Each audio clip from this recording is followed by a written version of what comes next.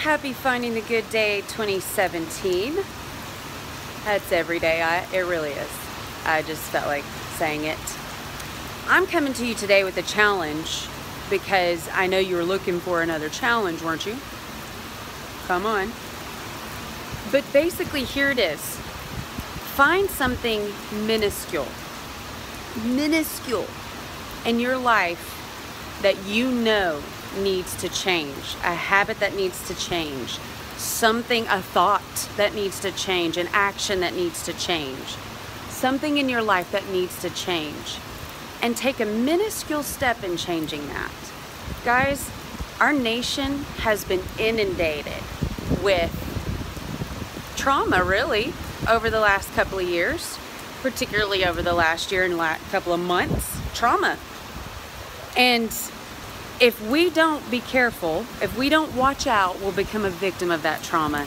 And what that means is we are going to settle into life and let it have its way with our minds and with our bodies.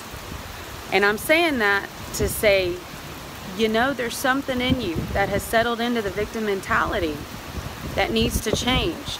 And that sucker will mask itself. Let me give you some examples. Time. Too much time on social media.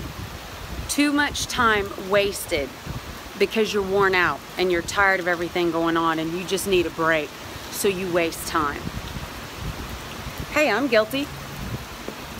Just because it's like, no, I need a break. Really?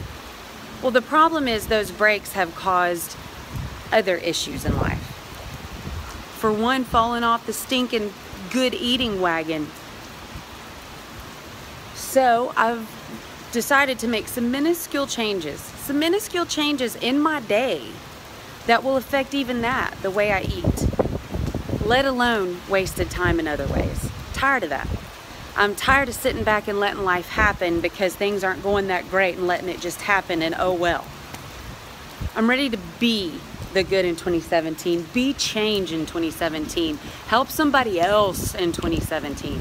So that's the challenge I'm issuing to you today, is something minuscule. Find just something itty bitty and change it.